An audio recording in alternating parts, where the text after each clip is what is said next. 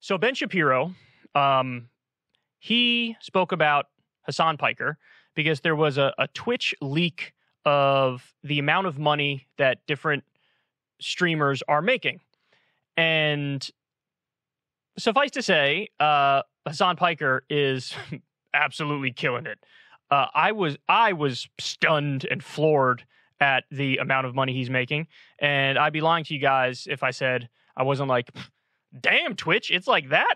I didn't know it was like that. And people have been telling me for a long time I should get on Twitch. I don't know. I think I'm a little bit too much of a boomer and a grandpa to get on Twitch. I don't know if I'm cool enough for the cool kids over there on Twitch. But Hasan Piker is, I think, the number 2 streamer on Twitch. So when I look at that, I think, well, of course he's going to be making a lot of money. Again, I didn't know the extent to which, like, I didn't know how much it was going to be, but I knew he was going to make a lot of money. But anyway, with this leak that gave all of their income, right-wingers seized on this and flipped out because you have plenty of people pushing left-wing content who are basically rolling in dough. So this fact came across Ben Shapiro's radar, and here's the hilarity that ensued. That is a truism of politics, that hypocrisy is always newsworthy. Hypocrisy is always newsworthy. If somebody is a religious Christian and then they have an affair, this is a newsworthy event, according to the media. If there's a politician who's right-wing, that politician turns out to be gay. Really, really newsworthy, according to the media. But there's one area of hypocrisy that is just not newsworthy to the media. Like, truly not newsworthy. And that, of course, is if you are a socialist who's extremely wealthy and gives very little charity. If you are that person, then hypocrisy just doesn't play a part.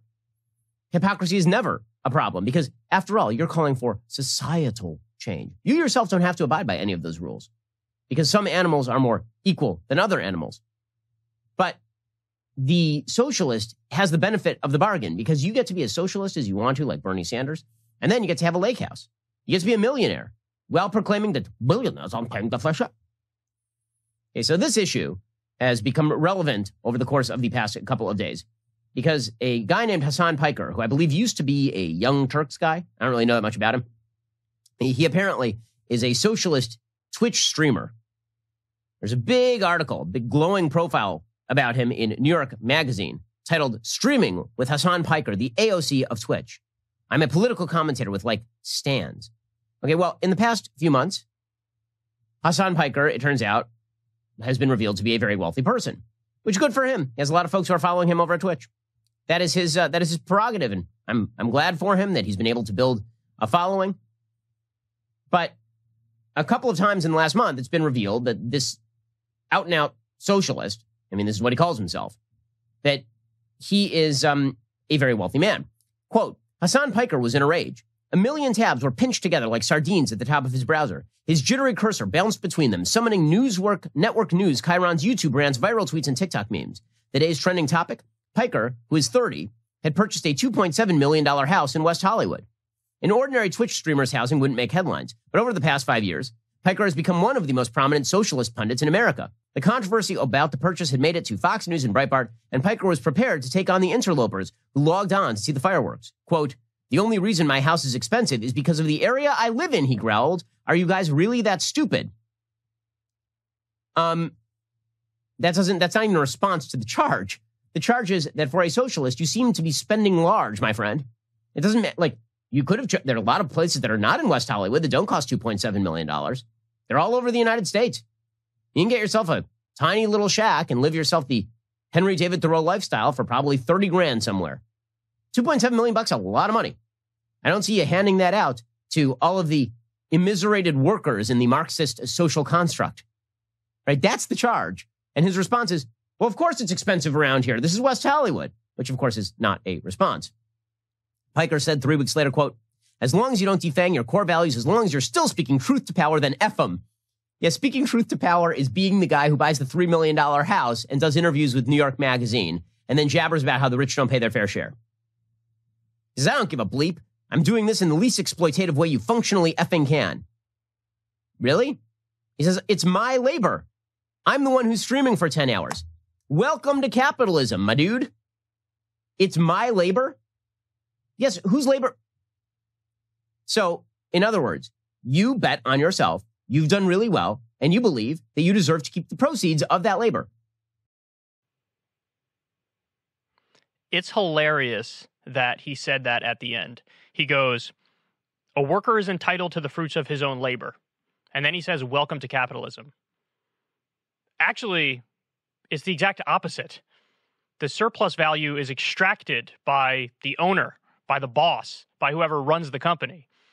That would be capitalism. So in other words, think of a business as a rigid hierarchy. Think of a business as essentially a dictatorship or a tyranny. You have the owner of the business who's at the top, and then they have like usually a manager underneath them, and then they have the workers underneath them.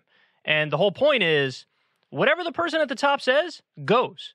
So no, if you're a worker, if you're at the bottom of that equation, you are most certainly not entitled to the fruits of your own labor. Not at all. In fact, there's been a giant decoupling in the United States. We've shown you the charts, we've shown you the graphs of worker productivity versus how much money the workers are making. So they're producing way more than they get. So that would be capitalism. That'd be the problem with capitalism. And so Hasan Piker's point is, well, a worker is entitled to the fruits of his own labor. That's what he says. And if Ben Shapiro believed that, he'd be a lot further left on the political spectrum. Now, again, so to Hasan Piker and how much money he makes. Hasan is correct. He does all the streaming. I don't know if he has any employees. He may not. I really don't know. If he does have employees, I'm sure he pays them well. If he doesn't, and it's literally all him, then his argument is, yeah, I do all of it. So what do you want me to do? I don't understand like what the argument is. I happen to do well when I'm advocating for these ideas that I advocate for. Here's the thing. If that was the case and he did not argue for raising taxes on the rich, I would be against him. And I'd be saying that's messed up and that's not right because he's making so much money and he has to pay his fair share. But the fact of the matter is, Hasan Piker says Hasan Piker makes too much money and should pay higher taxes. So having said that, I don't see what the problem is. He happened to make a lot of money by advocating left-wing ideas, and he also holds true to those principles and says, raise my damn taxes. I will go out there on my stream and advocate 10 hours a day for you to raise taxes on me. So what exactly is the problem here? What exactly is the charge here? It's not like he made the money, and then all of a sudden he went from saying, raise my taxes to now, no, I think I should get a tax cut, or you should keep my taxes exactly the same. That would be a problem. That would be hypocrisy. That would be, I just crossed the bridge and I'm going to burn it behind me. He didn't do that. He didn't say that. So, I don't understand the issue here. They think it's like hypocrisy to be on the left and make a lot of money. But stop and think about that. These guys call you a loser if you make no money. So they attack you if you make no money. And then if you make a lot of money, they call you a hypocrite. So it's almost like they're going to attack you no matter what. Like they're working backwards from their conclusion. And this is exactly like the Bernie discourse when we learned Bernie has 3 houses and every idiot and their mother went after him and said, this is unacceptable. Then, of course, you read into the situation and you found out he lives in a very solidly middle-class home in Vermont. And then he's got a place in D.C. because he's in D.C. half the year because he's a senator. And then they inherited from like Jane's parents or something, this tiny, relatively small house on a lake that was some vacation home. Again, inherited it. So, and by the way, he's literally the most popular senator in the country, and he happened to write a book that was a bestseller. So his net worth is a little over $1 million. I mean, the dude has been in Washington, D.C. since 1784. I'm surprised he didn't trip over his own dick and make $100 million. Never mind making $1 million. So, again, what's the issue here? Bernie Sanders wants to raise Bernie Sanders' taxes. Hasan Piker wants to raise Hasan Piker's taxes. They want to redistribute that wealth and give it back to the working class in the form of free college and universal pre-K and Medicare for all. So what exactly is the issue here? What exactly is the charge here? There is no charge. There is no charge. What Ben Shapiro wants to do is go out there and say, leftism equals, live in a mud hut, live in a shed, and wear a barrel, walk around wearing, hand-me-down clothes from 6 generations ago. That's not what leftism is. Nobody ever said that's what leftism is. This isn't a serious analysis. This is like when people went after Jimmy Dore for having a big house, and since Jimmy Dore has a big house, therefore forced to vote is wrong. That doesn't make any sense. That doesn't make any sense. I don't understand where these arguments come from. And then, by the way, to people who would make the point,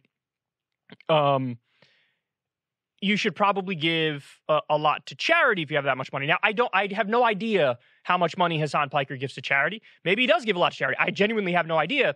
However, having said that, there's a reason why people are hesitant oftentimes to give to charities after they've made a lot of money. A lot of charities are just flat out scams. And then I hate to break it to you, a lot of like foundations and nonprofits and charities, it's literally just one giant tax avoidance scheme. And anybody who's made money knows, because that's the first thing that, accountants and experts and lawyers and specialists tell you is that, well, if you do this thing, that it appears like it's charity and you're helping people, but really the whole point is we're going to get you a lower tax rate. So, that's the way the game is really played. And that's why when you see these celebrities or you see these athletes, like, I have a new foundation that I want to show you, that's all a tax avoidance scheme. And so I'm not even sure that point is a very solid point when you say, well, you should give a lot of the money back in charity. Now, don't get me wrong. If you find a charity that you fully trust and you know where the money's going and you know it's doing good, then in that instance, by all means, give away as much as humanly possible to that charity, and that would be a wonderful thing. But by and large, a lot of the charities out there are giant scams, and sometimes it's 70, 80, 90% of the money is not going to the thing that they say it's going towards. And again, the foundations and stuff, a lot of them are tax avoidance schemes. So I don't really see the issue here with the Hasan Piker thing. Again, don't get me wrong. I would tax the shit out of Hasan Piker, but Hasan Piker would tax the shit out of Hasan Piker. And so given that that's the case, I don't see what the issue is here. But Ben Shapiro and a lot of people on the right love to point at this and go, ha, hypocrisy, because leftist makes a lot of money. If he made none or he made very little, they'd turn around and say, leftist loser, can't make any money. So they're going to attack him no matter what. It's just they feel like they found an area where he's ripe for attack. Don't buy into the nonsense.